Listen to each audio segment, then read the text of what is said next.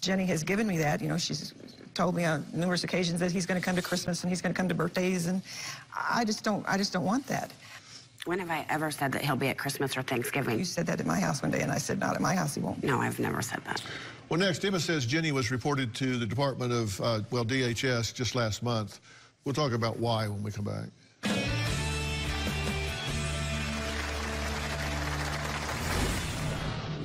This is a very high-risk situation with this child being removed.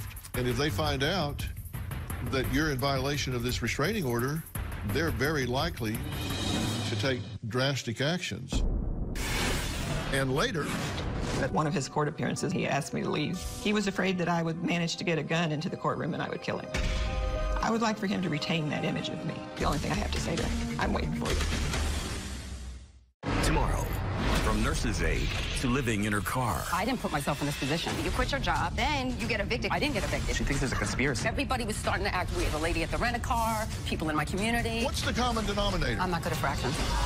My blood is on your hands. That's when I was angry. Yeah, and you get angry a lot. Oh, stick around. That's nothing. That's tomorrow. You've just met him 15 seconds ago, and you're starting to fight with him. Then, on Thursday. I am obsessed with taking 100,000 steps a day. Is she obsessed with fitness? She spends 11 to 13 hours jogging every day in circles around her coffee table. That's Thursday. Closed captioning provided by...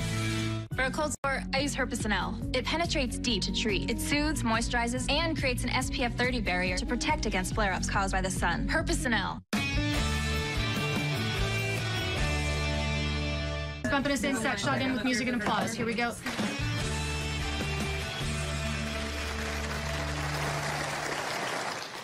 Emma fears that her daughter Jenny is a terrible parent who is putting Lee in danger. My mom does criticize me about how I parent my children. Jenny gets angry, she curses, rages, out of control in Lee's presence. With Lee, she says that I am a little bit too hard on her, that Lee is nothing like Jordan. She blamed me for not disciplining him enough. My mom would tell me that he did need his ass beat on numerous occasions. Jenny and her husband fight in front of Lee. He said, you're doing that in front of the baby. What are you teaching her? I do believe I made the right decision adopting Lee. I think Jenny has a tendency to abuse alcohol because of her unhappiness. I feel like I'm a good mom because I would never, ever turn my back on my children, ever. I don't think you're seeing this clearly, but by no stretch of the imagination do I think you endorsed what he did. I want to be very clear about that. What I do think is that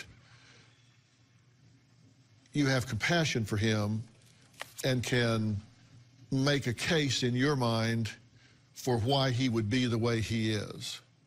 And as a result, I think you're more forgiving than an objective individual would be because this is your child.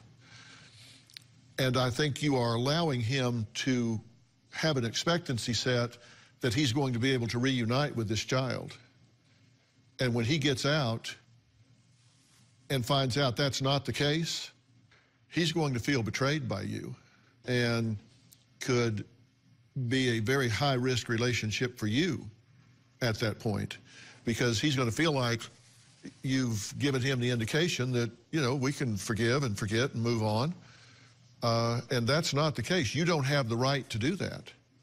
That's not your decision anymore. That was the court's decision. The court's decision was that this is a very high-risk individual for this little girl, and I promise you the court's intention is not for him to see pictures of her, not for him to keep the hope of that relationship alive, and it's just not going to work well when he gets out and finds out that that's going to be enforced, and it is going to be enforced, because if you don't enforce it, the courts will, and neither one of you will have access to this child.